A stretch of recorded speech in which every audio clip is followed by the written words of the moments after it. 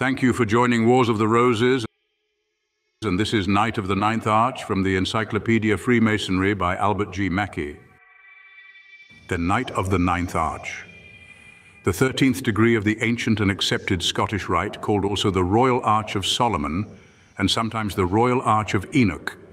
It is one of the most interesting and impressive of what are called the ineffable degrees. Its legend refers to Enoch and to the method by which, notwithstanding the destructive influence of the deluge and the lapse of time, he was enabled to preserve important secrets to be afterward communicated to the craft. According to the present ritual, its principal officers are a thrice puissant Grand Master representing King Solomon and two wardens representing the King of Tyre and the Inspector Adoniram. Bodies of this degree are called chapters. The color is black, strewed with tears. The jewel is a circular medal of gold, around which is inscribed the following letters, with the date Anno Enochi 2995. On the reverse is a blazing triangle with the tetragrammaton in the center in Samaritan letters. This degree claims great importance in the history of Masonic ritualism. It is found, under various modifications, in almost all the rites. And indeed, without it or something like it, the symbolism of Freemasonry cannot be considered as complete.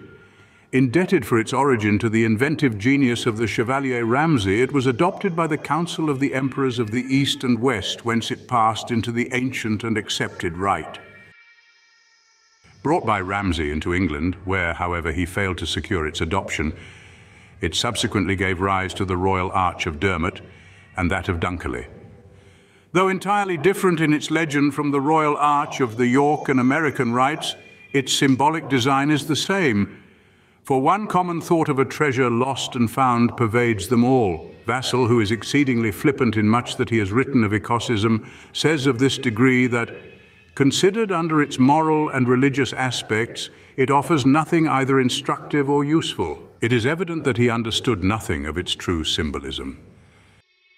Thank you for watching, and please don't forget to share, like, subscribe, and comment, and if you can, please consider donating to Wars of the Roses. Links to PayPal and Patreon are in the description. Thank you so very much.